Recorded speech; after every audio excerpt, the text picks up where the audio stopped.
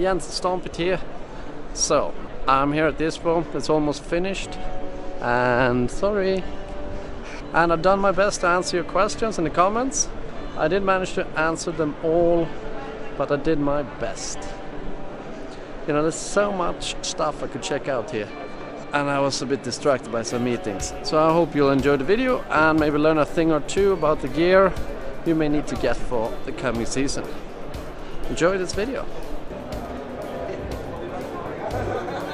Faction skis. You got 4 lines now, tell me. Yeah, so what we've done is we really wanted to just sort of simplify our lineup and make it easier for people to understand where we were coming from. And so obviously you all know the Candide Thovex signature series. That's a twin tip series that I would say maybe is a little bit more geared towards freestyle, just because we have the symmetrical skis on the 1 and the 2, and then we got some nice freestyle freeride backcountry skis in the 3 and the 4. The Prodigy series is similar, it's twin tip, but it's a little bit more simple construction. And so it's just a wood core ski, really well built, super durable, twin tip, but not symmetrical, so a little bit more directional style skiing. And so that could be for somebody who's, you know, wants something that has maybe a bit shorter radius, but they still want to be able to float and powder. So they still want a versatile ski, but something that they can spin with that's super playful. And then we have some flat tail, a couple of flat tail ranges here. This one's got metal in it, two layers of Titanal in it, so really a ski that you can go fast with. Super charging, nice charging ski, but still easy to turn with a bit of rocker on the tip and tail. And then you got Prime, which is a high-end charging ski that's got carbon in it, lightweight. You can tour, you can do whatever you want with that ski. So that's the lineup, just like that in a breakdown. A Stomp It breakdown then. So if you got money and you got skills, Candide. But I do actually think it's rather good for beginners too, or like you're doing your first 5s, that kind of thing.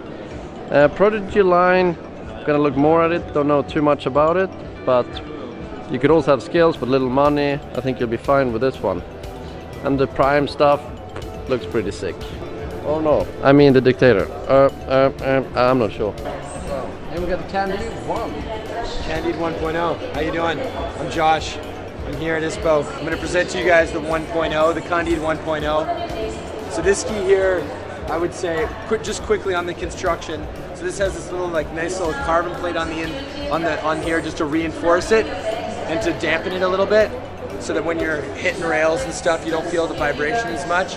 But then the other thing that it has is thicker edges, 2.5 mils, so you just get like a little bit more solid of a ski. And then the other thing it has is some rocker in the tip and tail, a little bit easier to butter or pivot your ski, you know? So this ski here, I would say, is, we feel like it's kind of for like that mid-range freestyler. I would say not the most stiff ski out there, but definitely not the softest either. So it's definitely for like sort of somebody who's, you know, competent, but who's still learning how to ski as well, or somebody who just likes that sort of mid-range flex. So yeah, and it's symmetrical as well, so you can go just as well backwards as you can forwards, which is a nice thing for some people. So there you go. That's the 1.0. I'd say I agree. The ski is not super soft in the flex, so if you want to learn butters, maybe go for a little bit softer ski. Otherwise, it's pretty good for you who cannot maybe already do your first nose butter 3s and that kind of thing. These poles are new, and they match the skis really well. And we have a matching skateboard as well, just for those guys who really want to have some cool Candide swag. Really cool, but not so necessary. No. I mean, if you already have a poles, they're certainly not necessary. And if you don't like using poles, then they're definitely not necessary. So, how's the flex compared to the 1? Softer, harder? I would say the flex is about the same, actually. I think that, you know, it's going to be a little bit stiffer underfoot, and then pretty nice, easy flex in the tip and the tail. But definitely, I think that this ski here is characterized by how, you know, how stiff it is underfoot. It feels really nice. Like when you're on edge, it really holds the edge super well. But then for freestyling and skiing pow and stuff, it's got a nice progressive flex in the tip and tail, so also easier to pivot. Got nice float to it and stuff like that. So does Candide actually ski on exactly the same kind of skis that you can buy in the shops? Yes. Candide typically sticks to the Candide 4.0, and then once in a while if he's doing a comp, he'll go to the 2.0. But for the most part, he skis the 4.0 is his ski of choice, as you can see in the videos. Like that's what he's on pretty much all the time. So these other skis are skis that he would ski on. If the conditions were different, these were the skis that he would ski on. This ski here is what he did. What was that comp that he did last year? Was it he won like audience choice? Some. I don't remember. Anyway, that was he was skiing on this one for that comp. So if he rides exactly this ski, it makes sense that it's a bit stiff on the foot, that it's not the softest flex. Exactly. Because you can't go a million miles an hour on overcooked noodle. Right. Makes so much sense. The other thing about this ski is that it also has that carbon reinforcement under the foot to give it a little bit more durability and dampening. You know, just when you're hitting rails and stuff, it absorbs more of the vibrations. So it gives it a nice damp feel. This comes in a youth edition that goes up to 165 centimeters. So you don't have to be a kid for that if you're 165 only. Maybe that one will suit you. Is the flex a little softer on the youth one? The flex is actually going to be like, compared to a regular junior ski, this is going to be, I would say, stiffer. You know, it's definitely a really good junior ski. It's a wood construction ski. So competing junior, or would that be the person that should buy it? I would definitely think so. Yeah, absolutely. Yeah, I mean, I think that this ski here, I don't know, like doing like a market compare, like checking out what's out there in the market. There's not a lot of skis in this category. So yeah, I would say that if you're a really good skier and you know, your height is less than 165, then this is kind of the ski that you're going to want. Either the fatter model in the 2.0 or the thinner model in the 1.0. And for next year, the 165 length is new. So it's the first time we're coming out. So for some kids, we've sort of been in between, where the 166 2.0 is just too stiff for them, too wide. Now we've got a ski in the 165 junior that's going to be a lot more, that won't be so stiff, and it'll be way easier to butter and to do stuff with. So that's cool.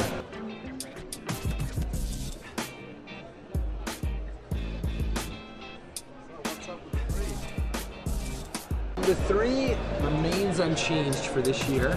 The 3 is going to be more of a freeride ski, obviously.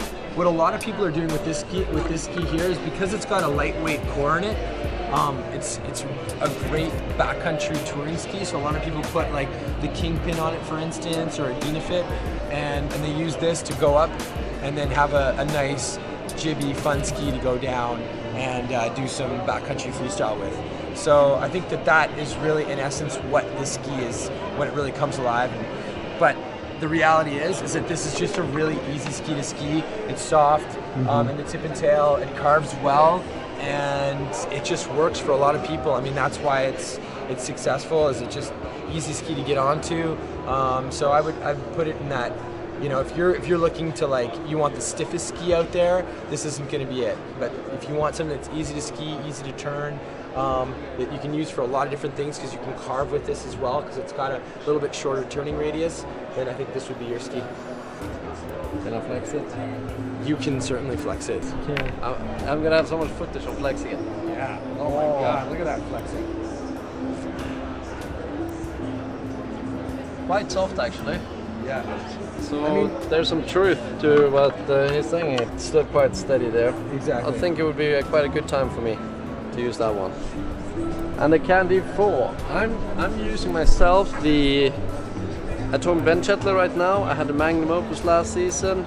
How's this one going to compare to it? I think that this guy here, it's a little bit, it's a progressive.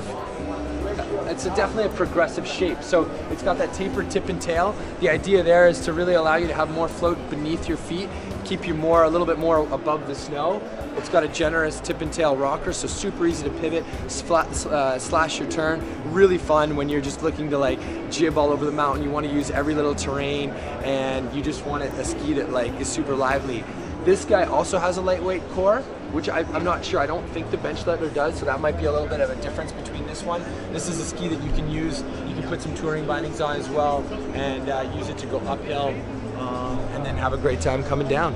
Yeah, it's quite impressive actually. 1,960 grams on this fat kind of ski. It's pretty good, I think. Yeah, you get on that ski and it just feels nimble because it has less weight to it and it's easy to get it around. Can I flex it?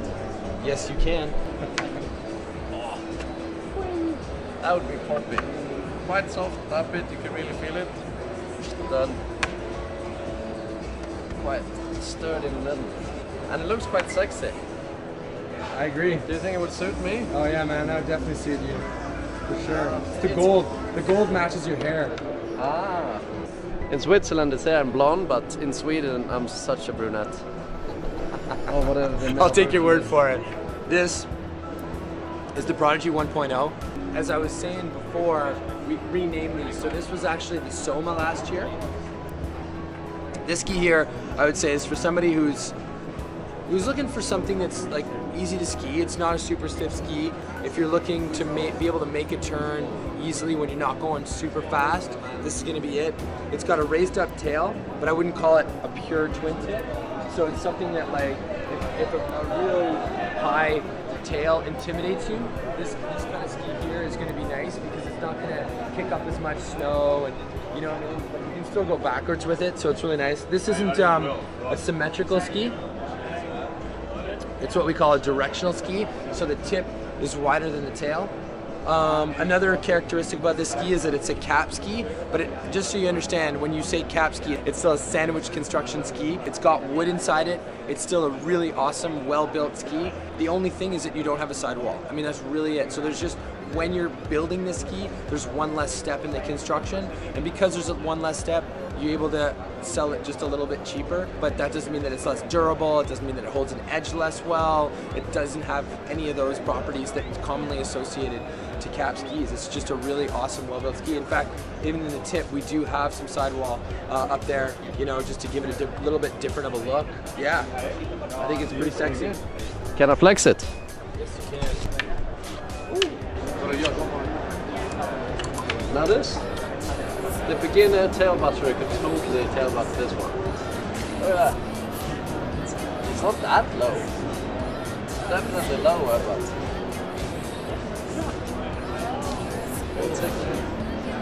it's a ski. It's a ski. Yeah.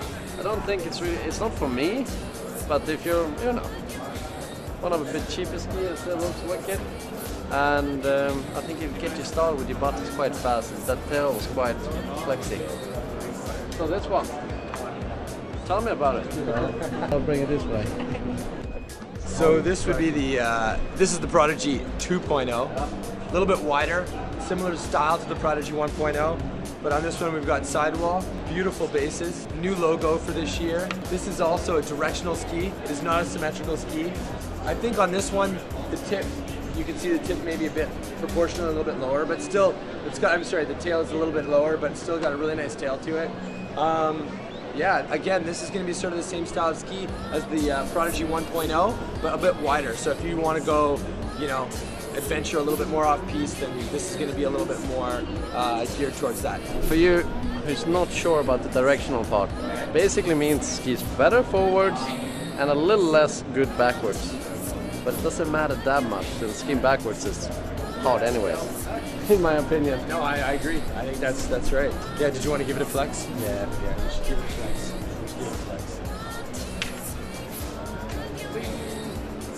It flexes as well. That looks pretty. The top sheet is something out of this world. It's really soft. Why? It's just a textured top sheet.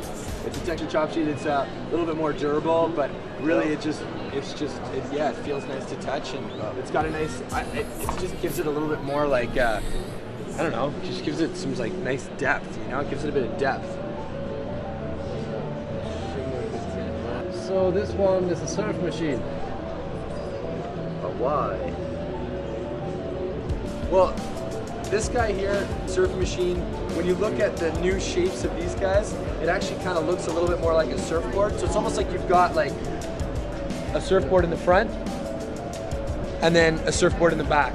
And that's sort of how this ski is working. It's working like a couple of surfboards. It really is nice and floaty, it's playful, easy to turn.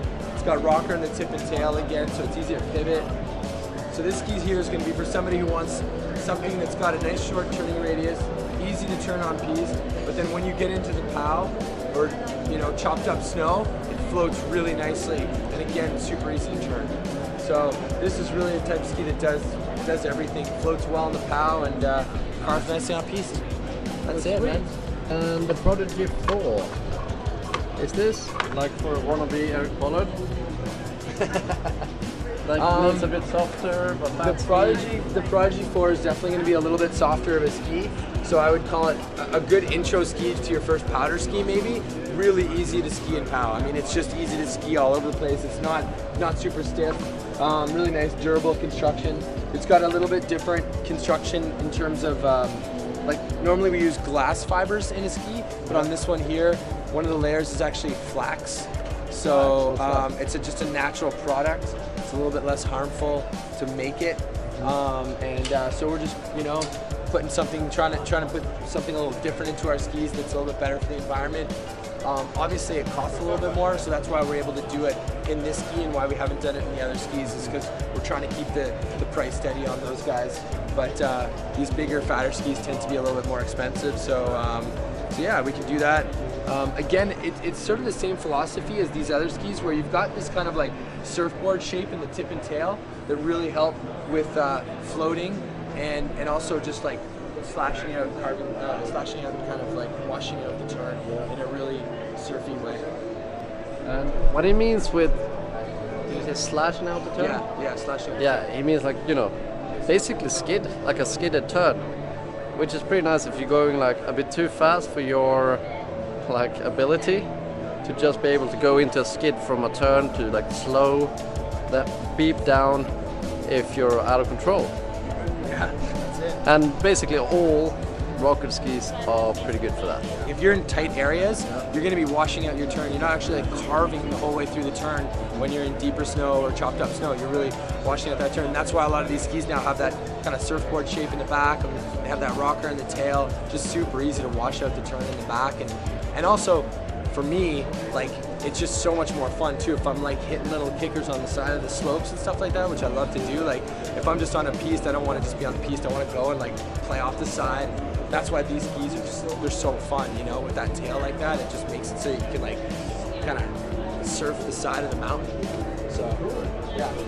Now you got some sexy women's skis. Yeah. Only 5% of my viewers are female, unfortunately it's sad, because they are sexy. Well, I think for us the most exciting thing for this year is that we signed Kelly Silderu, who's badass.